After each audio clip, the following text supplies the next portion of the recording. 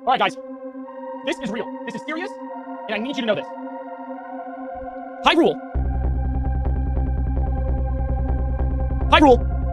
is a flat earth. This is important, and I need to let you guys know this. Hyrule is a flat earth. Now, I will be true without a shadow of a doubt that the world of Tears of the Kingdom is not a sphere, but it is a flat world. Now, why do you care?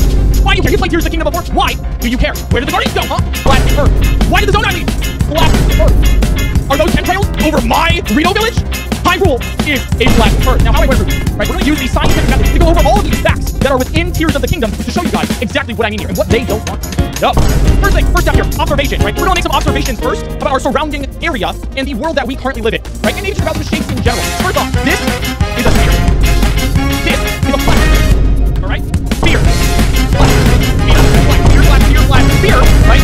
Flat. And one of the 4 by 4 spheres. We need to understand what these are first before we get into anything else. Because I was using this to battle my claims that this is a flat earth, right?